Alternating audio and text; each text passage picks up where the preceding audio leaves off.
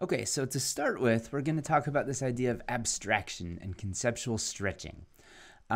Because, as I mentioned in the introduction, outcomes are very, very difficult to measure. In programs, you have all sorts of different indicators or variables or things that you can measure. You have things like inputs and activities and outputs. In general, these things are directly measurable.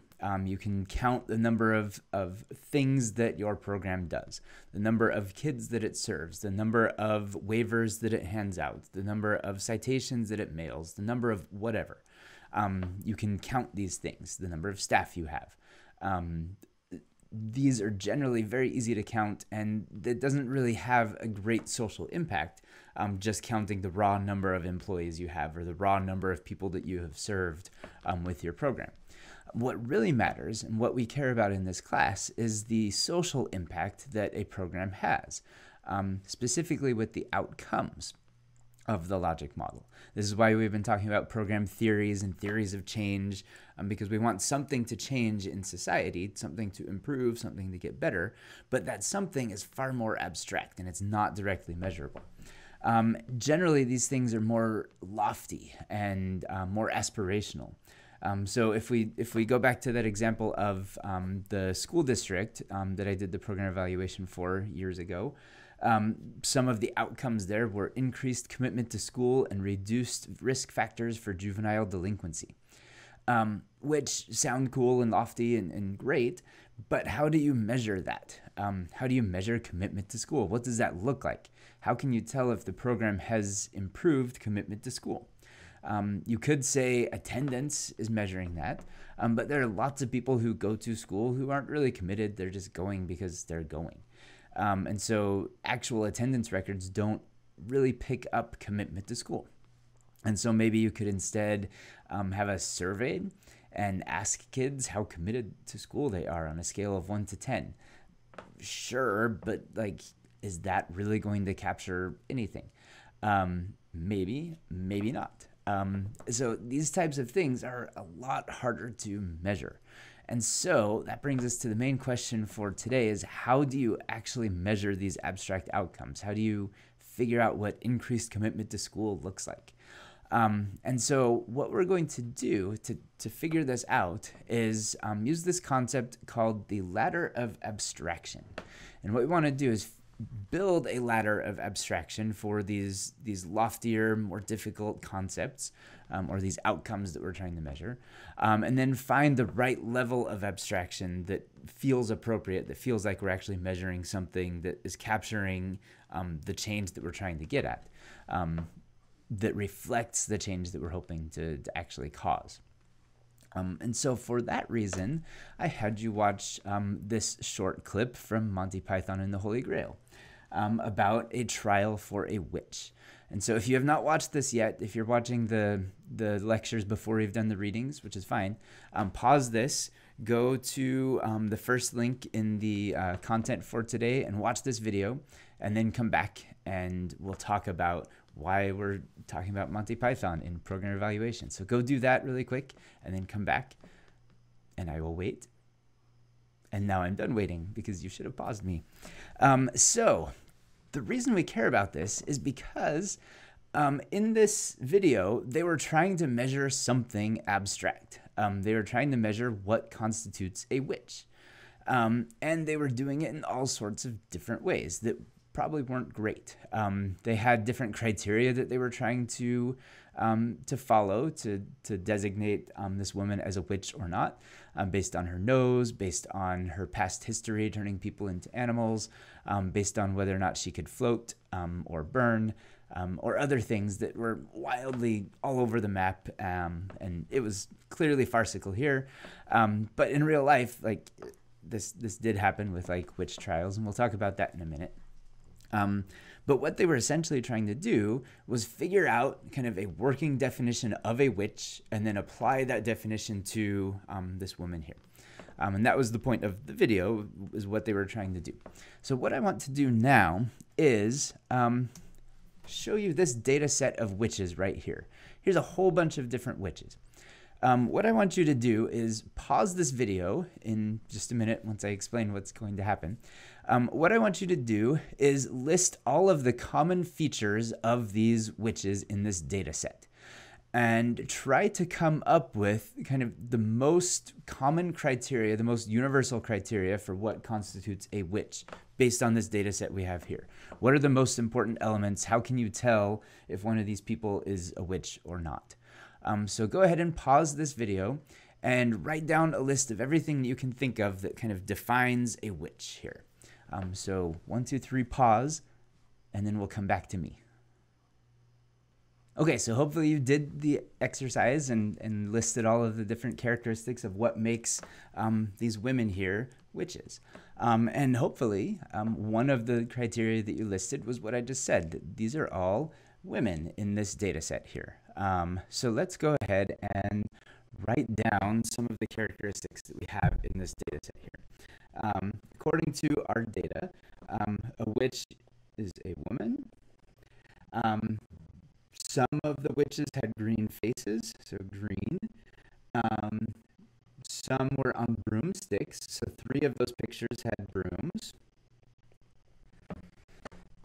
One had a cat, 2 had cats, or those are not cats, those are crows. So some like pet animal of sorts. Some were flying, doing magic. Some of them, historically, some have said they're like super ugly and scary, but in the case of like Sabrina and the witch down in this corner here, they're not necessarily like scary pointy hat wearers, but we could count that as some wear pointy hats, and some look scary and shriveled and wrinkled up, and some have houses fall on them. I don't know. You can think of all sorts of different things in a list of what constitutes a witch. So if we go back to our list, why this is important is we want to figure out which of these characteristics here apply to kind of everybody, which are more universal, and which things don't fit certain cases. For instance, green here, we said that that's one of these characteristics, but not all of the women in here are green. Only 2 of them were. The scary Halloween decoration and Elphaba from The Wizard of Oz. Those are the only green people, so we can probably cross that out. Brooms, only 3 of those have brooms. Some pet animal, only a couple of them have that. Flying, only a few are flying. So really it looks like just magic women is our kind of more general characteristic here. So maybe that is our official definition of a witch. Is it that is a woman who does magic. So that seems potentially too broad though, because if we go and expand our data set to look something like this, let's add these people to the data set. This is Arwen from Lord of the Rings. She is an elf. She is a woman and she has magic powers, but she's not a witch. She's an elf. Here we have some trolls. These are the troll toys from actual toys from the 80s and 90s or the movie. I think Justin Timberlake is in that movie and Anna Kendrick. This is Winky from Harry Potter. She's a house elf. Here's a woman who does magic. That is Athena. But she's a goddess. She's not a witch. So if we take our concept of what constitutes a witch, we kind of agreed that kind of the most universal definition was a woman who does magic. That's going to be stretched too far once we start applying other cases here. Once we start applying that definition to these people here, our cool definition of a witch kind of falls apart, and we can no longer say that Winky is a witch or that Athena is a witch. And so we've stretched that concept too far, and it's no longer useful. And so what we have to do, our challenge, if we're trying to define what constitutes a witch, is we need to figure out the right level of abstraction in our definition. So we could be super, super broad and say a witch is just a mammal. All of these people, I'm assuming, are mammals. Trolls, who knows, but they look mammalian. They don't look like lizards, so we can call them mammals. But that's going to be way too broad of a definition, and it's not useful. So that we could then say that it's a mammal with magic powers, or an enmagicked mammal, which picks up on witches, like Sabrina, I guess, but it also is potentially too broad. It's picking up on trolls and elves and goddesses like Athena. It's picking up on gods, on male versions of all of these, and so that's not going to be super helpful. So we can keep working down this ladder of abstraction and say it has to be a female enmagicked mammal, which is more specific because now we're not going to count like Zeus as a witch. This is limiting us to just women who are enmagicked. But then we kind of start this starts falling apart again because these people don't feel kind of witch-like from a fantasy point of view here. It's, again, a goddess and an elf and a troll. So we can keep working down this ladder. We can say it's a human woman who has magic powers. In that case, that's probably more accurate because none of these people here are humans. So maybe that's our definition, that it's a magic human female. Sure. We can keep making it more abstract as we work down this ladder here. We could say that it has to be a young human. That was the case with the Salem witch trials. They targeted mostly young women in different villages in New England. We could say that it has to be a young student female magic human, which picks up Sabrina the Teenage Witch, but also picks up people like Hermione Granger from Harry Potter. Sure, that works. We could also say not a young human, but maybe an old human. And that picks up the Wizard of Oz witch. It picks up Halloween decorations and kind of the scary, stereotypical version of a witch that you find during Halloween. So if we had to settle on one of these definitions in our ladder here, we probably don't want to go too far down because then that limits us. If we just say it's an old human female who is magic, that's going to get rid of kind of the young versions of witches here. If we just narrow our ladder on a student, that's going to get rid of Halloween decorations. That's going to get rid of people who are not students. And so we need to figure out the appropriate place in this ladder to kind of pin our definition. We don't want it way up here. That's far too broad. We don't want it down here. That's far too narrow. It's going to have to be somewhere in here, probably at this human level, and just say it's a human woman that has magic. And that is what constitutes a witch. And maybe that works. And so we can tell the Monty Python people that that's what counts. But then you actually have to figure out what magic means. And in real life, it doesn't exist. You also need to make sure that your definition is connected to reality and connected to your theory of what constitutes a witch. Because this sounds good, but it starts falling apart at this enmagicked point because magic doesn't exist. So how are you going to make sure that that's right? And what are the consequences if you have that wrong? And this is actually what happened with the Salem witch trials. There was no connection to reality. Their theory was that women were influenced by the devil and were doing all sorts of bad things in villages. But what actually happened in reality is that most of the accusations were targeted at successful women who were economically successful or who worked with medicine or who were more educated. And so it was essentially targeting women who posed a threat to the patriarchy and to the patriarchal order of their societies in New England and in Old England. And so it was really, these witch trials weren't trying to locate magic people. It was mostly a misogynistic tool for maintaining social order. And so once you have that as your main theory, your conceptual ladder is like leaned up against the entirely wrong building now. You're not trying to find magic women. You're trying to find women who are successful, who pose a threat to the ruling men, and then that's going to be your definition of a witch. And so if you're looking kind of down the magic road, it's not going to get you there, and you're going to miss out on kind of the underlying social influences here, like misogyny. So you need to make sure that your ladder is actually leaning on the right concept, on the right outcome that you're trying to get at, and is not kind of off in the woods. Otherwise, you're going to be attempting to drown women who weigh the same weight as ducks, because ducks float, and wood floats, and the whole Monty Python thing. So you need to make sure that everything is well connected to theory, and then that you build this ladder of abstraction and choose a good spot in that ladder. This works for any of these different social outcomes you're looking at. So if you have a social outcome that says improvement in education, you need to figure out what that means. It could just be like at the broadest level, person has education. Sure, but then you want to work down and say, like, what does that actually mean? What does that actually mean? And keep working down. You could get to the point where the person has graduated with a 4.0 from a 4-year college with a bachelor's degree in something, but that's going to be way, way too specific. So you want to work back up the ladder to find the right level of abstraction for your outcome, which is improved education.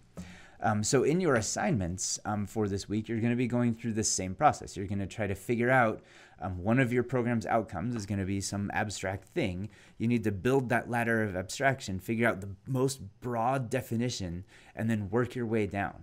So if you think back to this witches data set, think of a data set of what your outcomes would look like. Think about who the program is serving, all of the different recipients of the program, all of the different clients, all of the different people who a nonprofit is assisting, and think about what they look like after they've gone through the program. And that's your data set. And then try to think of what it would look like if the program had been successful. What would their lives look like? What would be different? And try to build that same ladder of abstraction based on kind of this data set that you've collected of people who have been served. It doesn't have to be an actual data set with like columns and rows in Excel or R or anything like that. It's really just kind of the universe of cases, what it would look like if somebody went through the program and was helped by it, and then figure out the ladder of abstraction. So this is hard, but it is essential because this is how we figure out if a program had an impact, because programs are designed to cause outcomes. So a couple final definitional points here before we finish this section. When we're talking about programs, we're talking about a few different things. You have something called an outcome variable. This is the thing that you're actually measuring. Commitment to school. That's kind of the more abstract thing, but if you think back to like regression, you have a dependent variable or an outcome variable. This is the thing that happens because of all your independent variables, all of your explanatory variables. The actual program itself does something, has some sort of causal effect on an outcome, and so that's the thing you're actually measuring. Then you have something called outcome change. This is the change in the thing that you're measuring over time. So this is the Greek letter D for delta, or letter delta. It is D. It's typically used to show change. And so if you're trying to measure a change in outcome, this is just saying before somebody got involved in the program, they had some level of commitment to school. After the program, that commitment to school changed, and you want to measure that change before and after the program. The more specific thing that you want to find, though, is not necessarily just the change in outcome. You want to find what is called the program effect, which is the change in the thing that you're measuring over time that is specifically because of the program, not just change that happens naturally. You can tie it directly to your program. And this is the hardest thing to find, but this is what we're trying to find. This is the whole point of the class, is to find the effect of exact programs, not just changes in outcomes. So another way of looking at this is with this graph here. This is a good way of visualizing all of the different parts of outcomes and things that we're measuring here. So if you look on this y-axis, this is the outcome variable. Let's say it's commitment to school. Before the program, it's at some level. After the program, it's at some other level. And so that difference right there is the outcome change, the pre-program outcome level and the post-program outcome level. But you don't want to say that this is what happened because of the program, because it is entirely possible that just over time, people are going to have increased commitment to school just because they're getting older. There's a maturation effect. They're going to feel more committed to school just naturally. And so you can't say that your program, whatever it is, caused the entire outcome change. Your goal in this class is to find this instead. If you look here, this is the program effect, which we can draw better, not just an arrow. Let's do this. That is the program effect. That's the thing we care about the most. The only way to find that is to find this difference here between what happened with the program and what happened in the absence of the program. And then that difference right there is what is because of the program itself. So if you have some sort of intervention that makes kids more committed to school, and you're having them come to extra Saturday school, or you're giving them extra tutoring or something, that's the program that's happening. What you want to do is see what happened specifically because of that program. And the only way to do that, according to this graph here, is to find this program effect, which you can only find if you can somehow measure what happens with the program and somehow measure what would happen if they weren't in the program, which is tricky because that seems to involve a time machine of sorts. You would have to measure the same student if they were in the program versus if they weren't, and then measure that program effect. In a couple sessions, we'll talk specifically about that because this is a counterfactual. This outcome without the program often doesn't exist. Unless you have a randomized controlled trial where you could have some people be in the program and some people not be in the program. That would kind of get at the program effect. But often you don't have that. You don't have a control group to compare this with. And so instead you kind of have to invent what you think the outcome would be in the absence of the program. And that's really hard. And that's the focus of basically the rest of this class, is how you can find this program effect there. That's the thing we care about the most. Okay, so with all of that said, what your job is in your next assignment is to pick one of your outcomes for your program. You're going to figure out how abstract you want to make it. You're going to build kind of that ladder of abstraction, figure out kind of the broadest possible definition down to very narrow definitions, and then choose a spot in the middle that kind of picks up the most of your universe of cases. And then you need to figure out how you're actually going to measure that. And what it would look like to have this program effect. So in your assignment, you're going to talk about a few different things. You're going to talk about a measurable definition of program effect, which means this area right here. What would this look like in real life? Then you're going to talk about how to actually get there and how you would measure that in an ideal world. If you had infinite resources, if you had a time machine, how would you ideally measure that program effect? Then I want you to talk about the feasible measurement. Given that you don't have infinite resources and given that you can't have a time machine, what can you do to potentially measure that program effect? And then talk about how it's connected to the real world. Does this abstract outcome that you've chosen, does this way of measuring that program effect actually reflect what happens in real life? What this means is if you decide that one of your outcomes is commitment to school, and you've decided that you're going to have a pre and a post survey for treatment and control groups where you ask students on a scale of 1 to 10 how committed to school they are. You have a treatment group, you have a control group, neat.